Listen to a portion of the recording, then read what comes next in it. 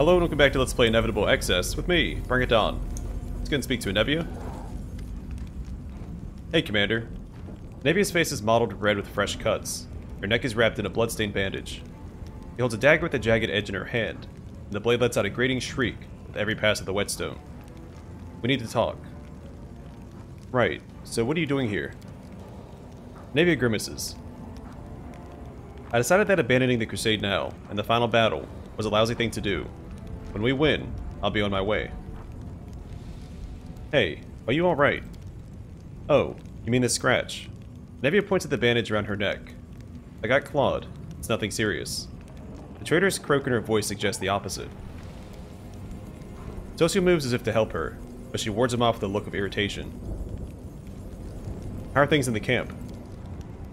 I see that most of the soldiers are spread out around the area. We've got Threshold surrounded. We've set up our base of operations here, somewhere you can rest and replenish your supplies. We're preparing to attack. Didn't I just send you off to the attack on Threshold? Anevia peers at you sympathetically. Been out in the sun too long, Commander. I am positive that I already attacked Threshold. After a brief pause, Anevia cautiously and almost clumsily replies. Your words ring hollow. No, you haven't attacked Threshold yet. You're still preparing. Big battle is still ahead of us. What do you want to talk about? The frantic shrieking of the whetstone on the dagger dies away. I know the big push is coming, and now's not the right time, but... Anevia's eyes lock with yours, and you can see the panic in them. We gotta save Beth, before it's too late. Where is Irabeth, and what does she need to be saved from? She's in Eyes. One of our units on patrol spotted a band of demons. We gave chase, pursued them all the way to Eyes. Then more of the scum jumped out of nowhere, and everything went to pot. We had to split up. Irabeth's group was forced to retreat into some ruins, but we couldn't get to them. I tried, but I almost got the rest of us trapped there too. Anevia touches the bloody bandage, and then I got clawed. Long story short, Beth's somewhere out there still. Alive, I hope. You won't make it through in small groups. And darn it all, don't have the right to call a larger troop away from the main attack. Anevia's voice grows louder. I thought of just dropping everything, trying to sneak through on my own. But that's a suicide mission, not a rescue mission.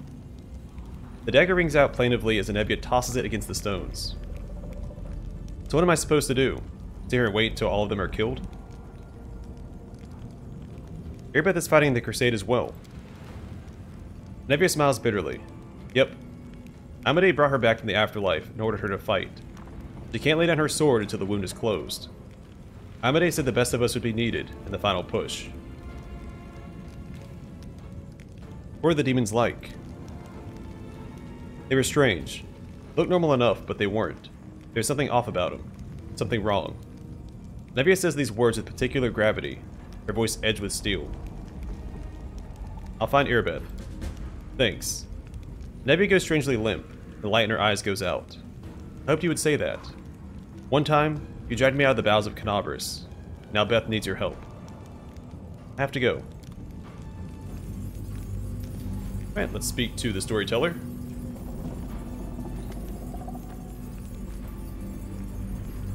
The Storyteller is sickly pale, his dry hand shaking slightly as they clutch a ring of some kind. His white lips whisper something you cannot make out. He senses your footsteps only when you walk right up to him, saying with a start, Who is this? Ah, Commander. Greetings.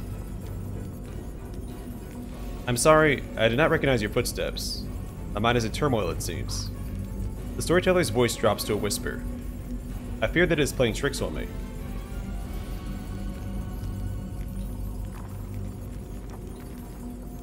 Please examine the items I'm carrying. Perhaps some of them could tell us a story. Of course, Commander. The Storyteller pulls out a handful of items from your bag, and suddenly lets out an incoherent shout. I see everything. I'm the invincible commander at the head of a legion of demons marching on Golarion. I watch as the heavenly light pouring from my hand turns the realms of the accursed Discari and Baphomet to dust. I am sitting in a comfortable chair at a meeting of all-powerful fools who spent the last 100 years trying to figure out what to do about the Worldwound. No, this is no chair, it's a throne. And all around me are undead servants, and they are bowing obsequiously before me. The Storyteller tosses your items aside and collapses. I see too many things. Most of them are false, things that never existed. I know these images are untrue, but I feel them as if they were real. Please, take these back. I am not a reliable narrator of their past and future.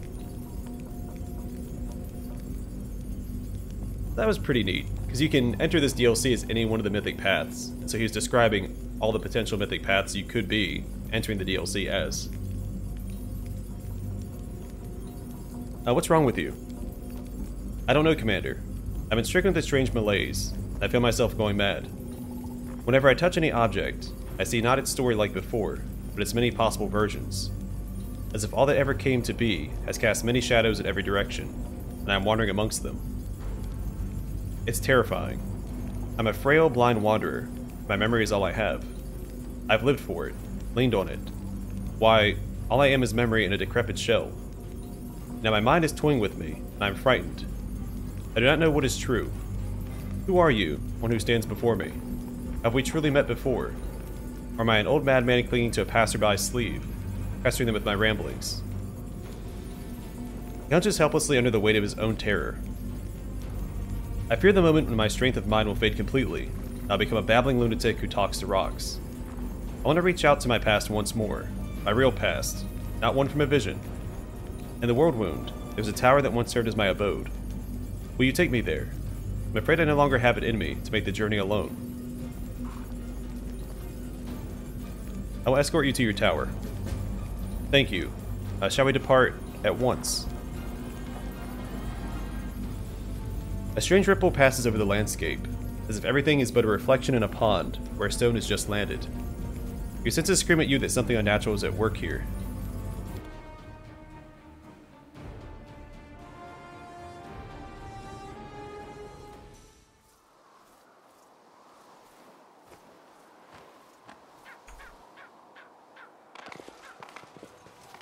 I'll go ahead.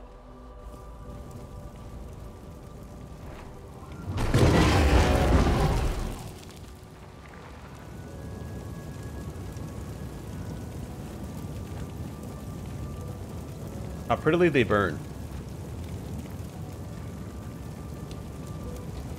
Oh, darn magic. There are traps all over, and spells casting something. A strange pair, a woundworm and a crusader in bloodstained armor, is absorbed in burning the scrolls on the shelves, not noticing you.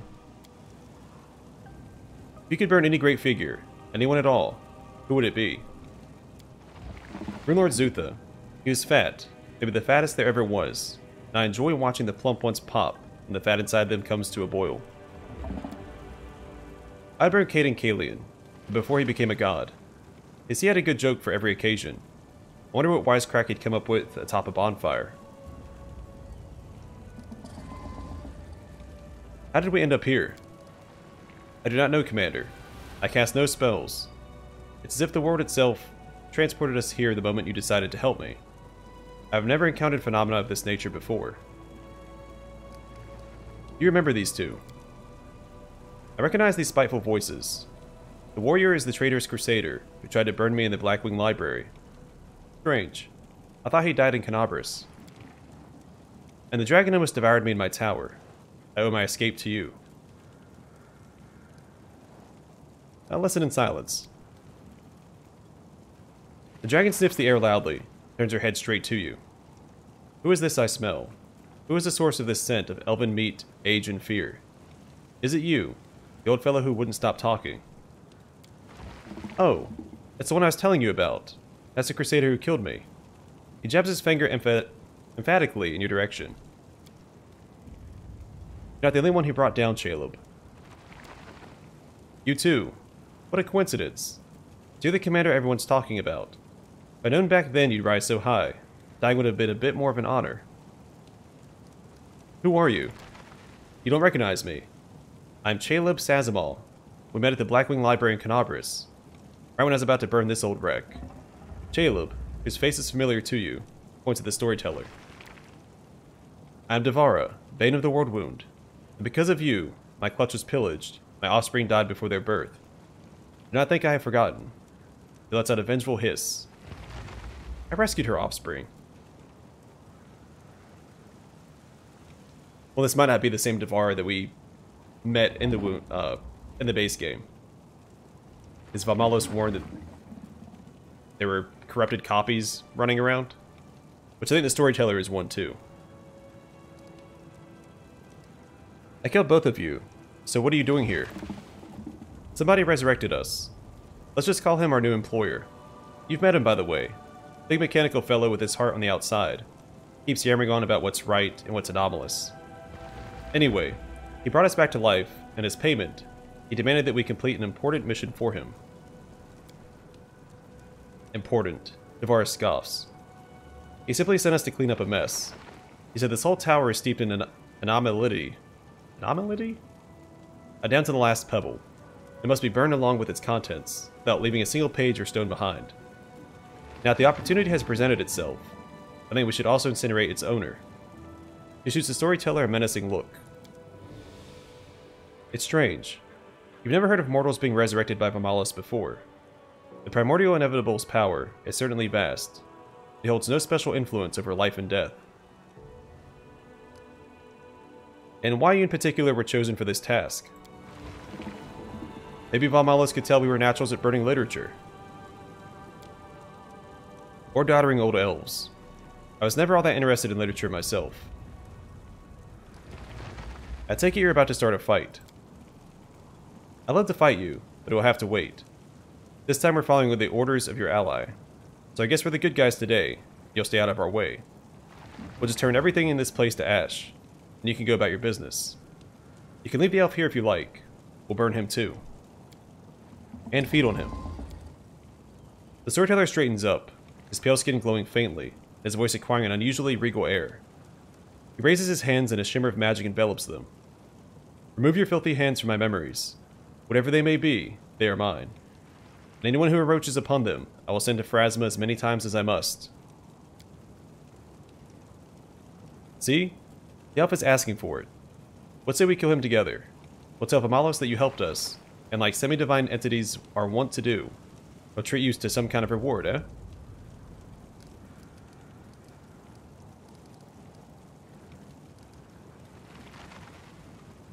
Pick up a piece of paper and study it carefully. The paper is covered in elaborate magical equations. With great difficulty, he managed to make sense of them. These calculations seem to prove that the existence of magic is impossible, and they look eerily convincing. Peeking over your shoulder curiously, Nenio says, mesmerized. Can the bloodshed wait a little bit, or a little while? 20 minutes or so. I have to make a copy of this and give it some thought. You've changed, Storyteller. The Storyteller's peaceable, harmless demeanor is gone, transforming him into an animated, wrathful mummy. I remember. Remember my days as a mighty warrior, a conqueror of the unknown. Memories of the past and the might have beens overwhelm me, and it feels good. What are they talking about? Is the tower really an anomaly? I'm unfamiliar with the word anomaly, but yes, my tower is laced with chaotic and impossible memories, which make its existence unnatural. Perhaps an echo of those memories has reached out to me through the tower. But that does not concern me. I am memory. It is my duty to preserve stories, and those who threaten them will witness the power of the greatest archmage of Keonan.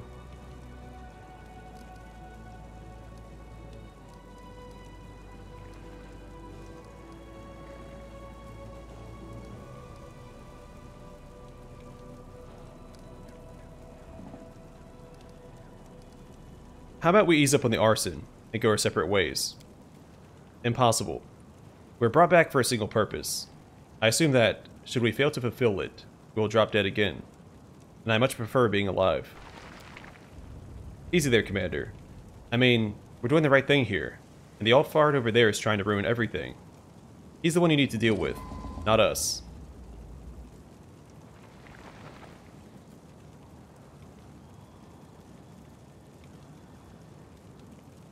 I'm not sure who to side with.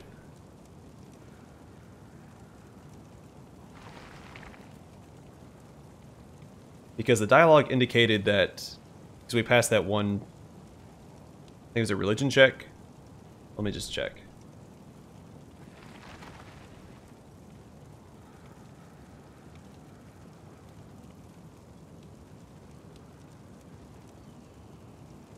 Yes, it seems to indicate that Valmallos wasn't the one that resurrected these two. But even the storyteller agrees that his tower is corrupted by chaos, or like chaotic magic. So I think I'm going to side with these two.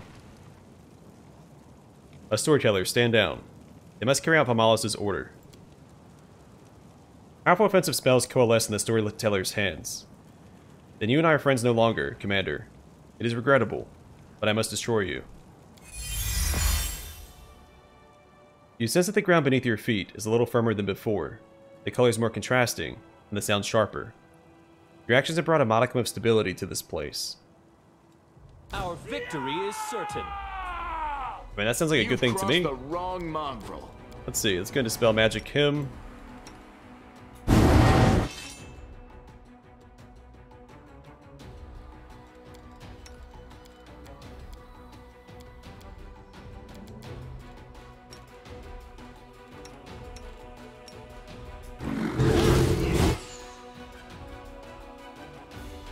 I will resist. You won't survive me.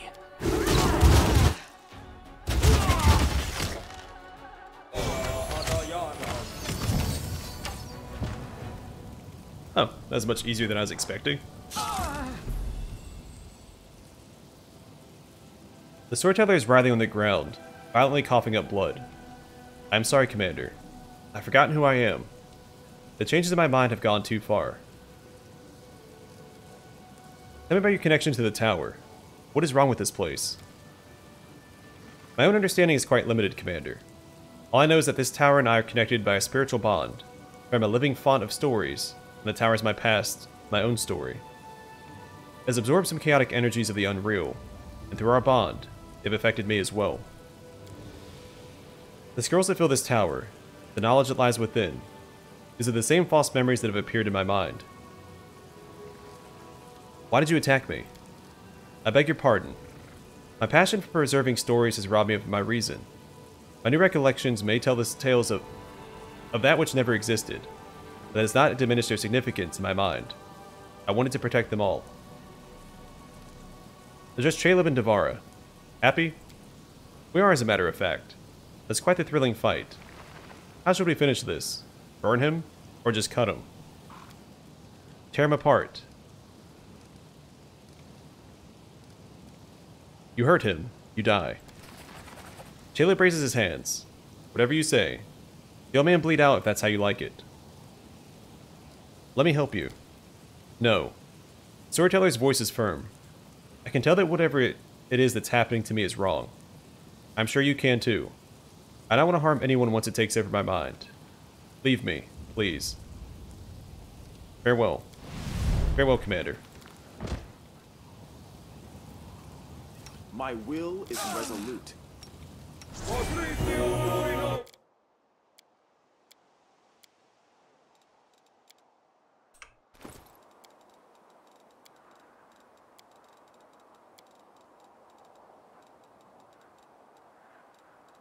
I'm gonna find a scroll to protect.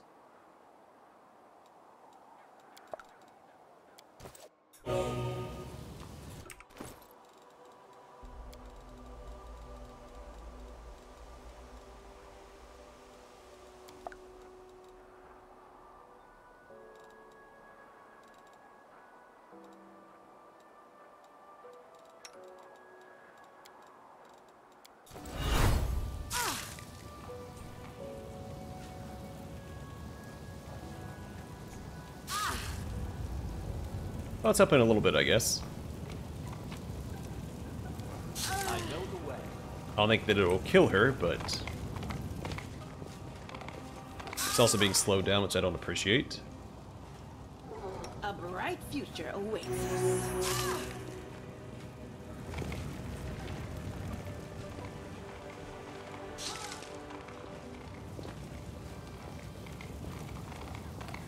Follow my lead. I always love watching fire. Leave me alone. Do not tempt fate. No mistakes.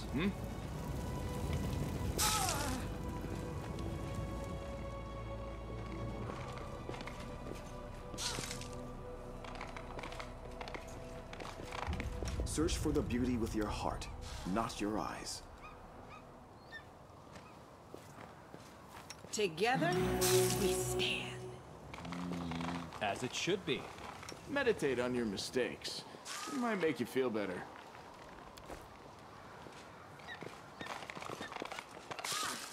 I'm all ears.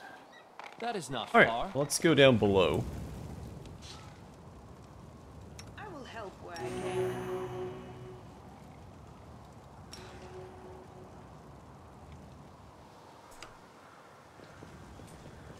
The goddess protects us.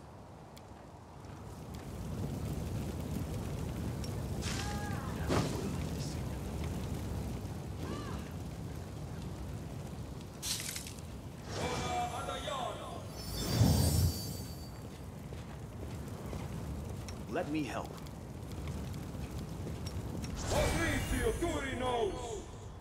I didn't want to waste my last Dispel Magic, but we'll be fine. See, I'm tired of listening to that. I'm waiting on Sela to catch up.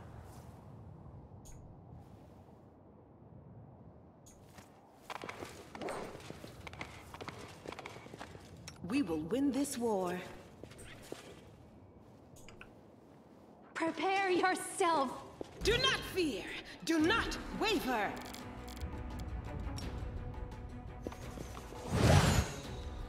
Let's try this way.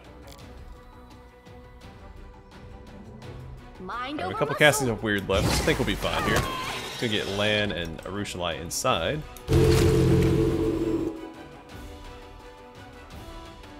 Desna, guide my hand. Into the fray.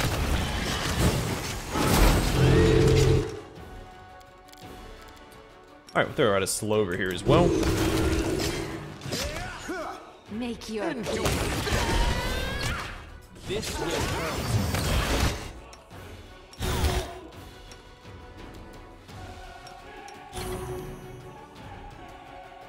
A calculated risk. I will resist.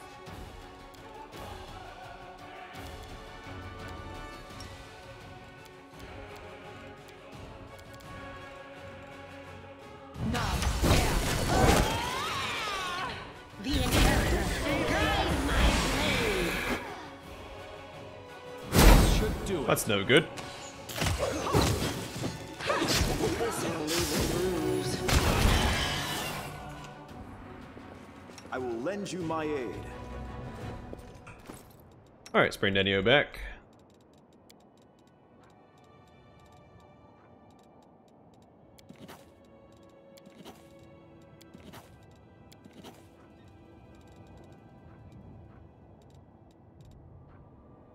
Already forgot what I was doing. Where's it at?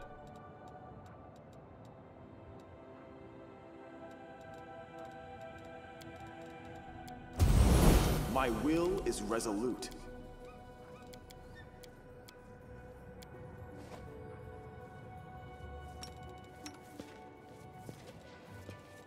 I shall not be swayed from my path.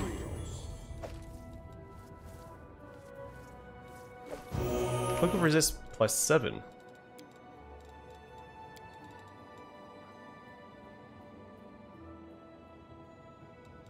Oh, hello there. The Flawless Cloak of Resistance +7.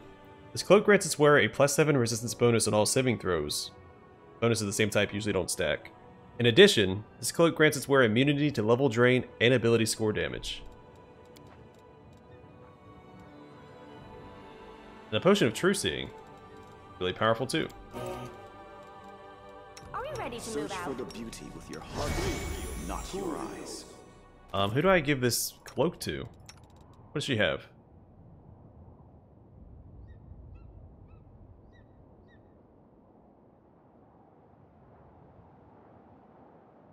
I'm gonna give this to her.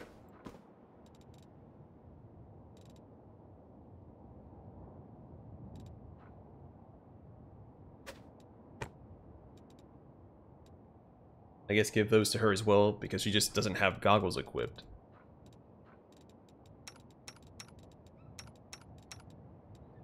Alright, cool. The world has suffered enough.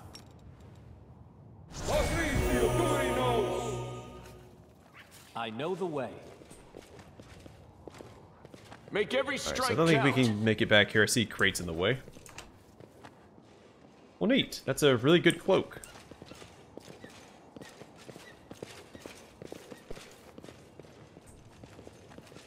And it's good to have on Sela since she's typically the first one into a fight. So if someone's going to get level drained, it'd probably be her.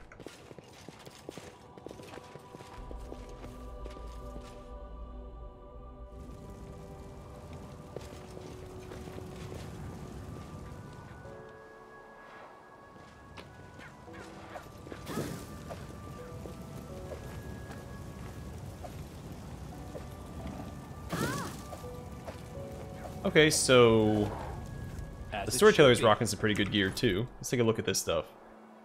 So your Amulet of Natural Armor +6. I don't know if anyone even wears...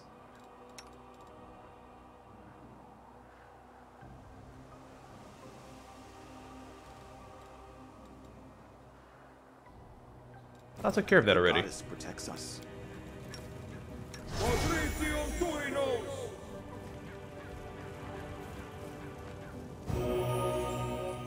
Yeah, I don't think anybody's wearing Amulets of Natural Armor anymore. Oh, he needs an upgrade. The merchant sells... Here we go. I think the merchant sells a +6 version of this. I'll have to check when we go back. Also...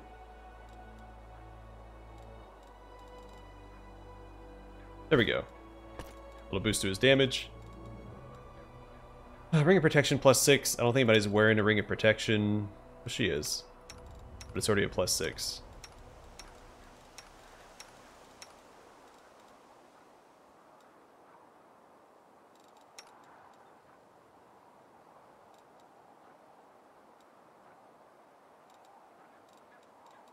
Alright, Gloves of Arcane Eradication.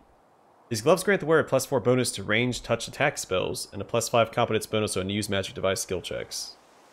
I think we've seen those before in the base game. Owlbear Skin Boots. This is the gift of Turval, the loyal defender of Varnhold and the court master that knows no equal in leatherworking. These boots grant the wearer immunity to slowing and paralyzing effects, entanglement, and difficult terrain.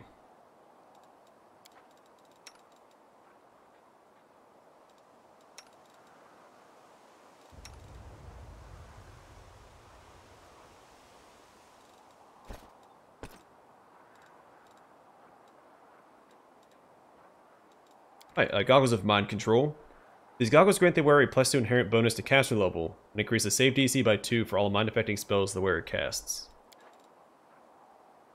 A headband of Mental Perfection, and a belt of Physical Perfection, and True Serenity. The shirt grants its wearer spell resistance 34 against the enemies of Chaotic Alignment.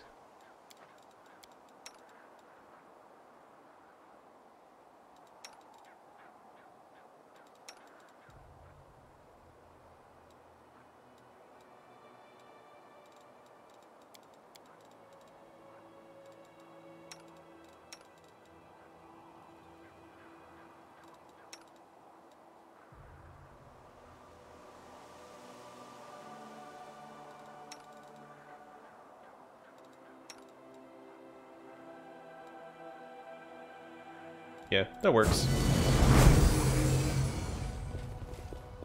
Alright. Guess back to camp.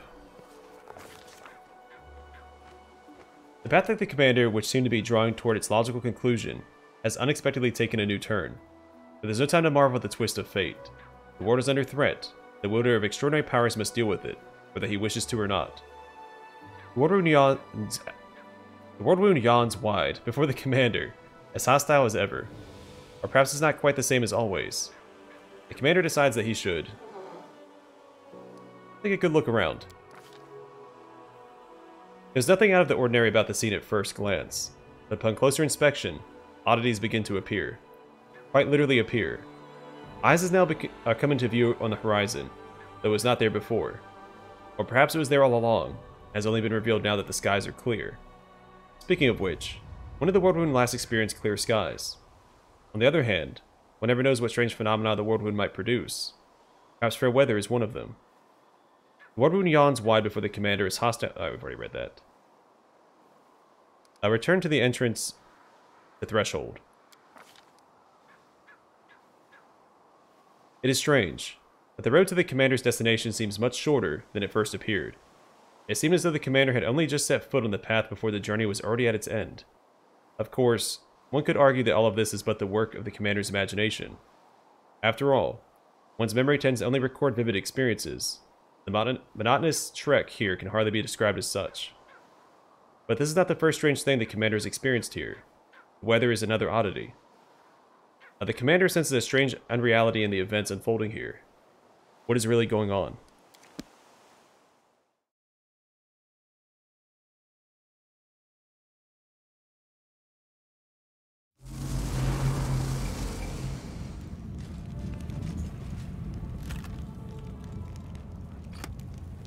Oh yeah, I should probably equip these headbands that I have.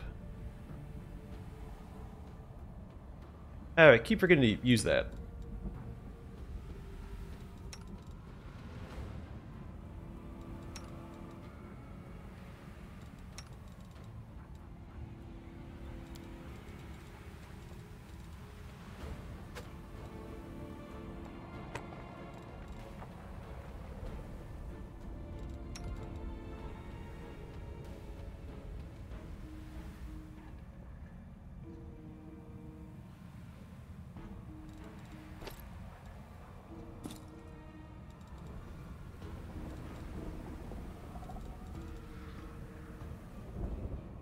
I mean, this is okay, but I tend to one-shot whatever I charge. So that last effect, where the enemy suffers a -2 penalty to armor class against ranged attacks for 4 rounds, isn't that great. It's good for boss fights where Lan and Arushlight can contribute, but typically they're not going to survive that initial charge anyway, so I think this is the better option.